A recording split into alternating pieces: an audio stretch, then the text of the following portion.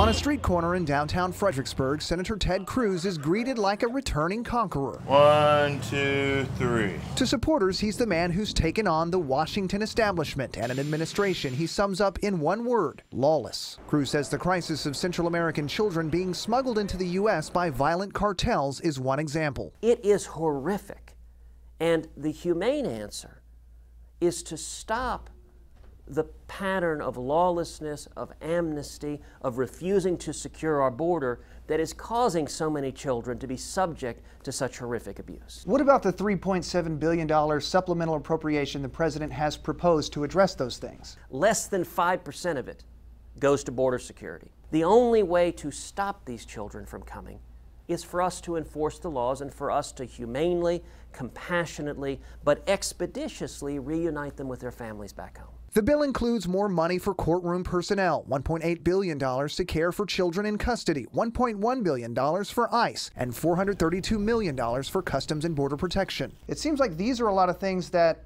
Democrats and Republicans are asking for. Well, but almost all of the funding goes to things other than border security.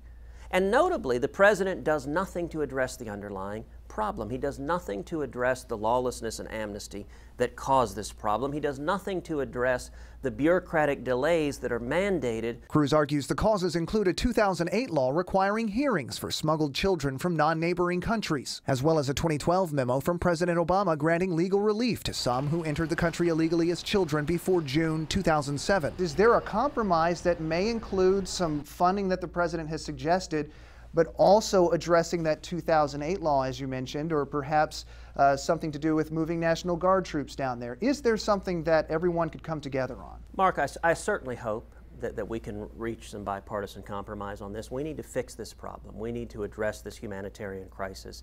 I will say it is not facilitated when the president announces his legislation, which doesn't address the problem, and then stands up and insults and harangues anyone who disagrees with it, rather than sitting down and working together to address this problem.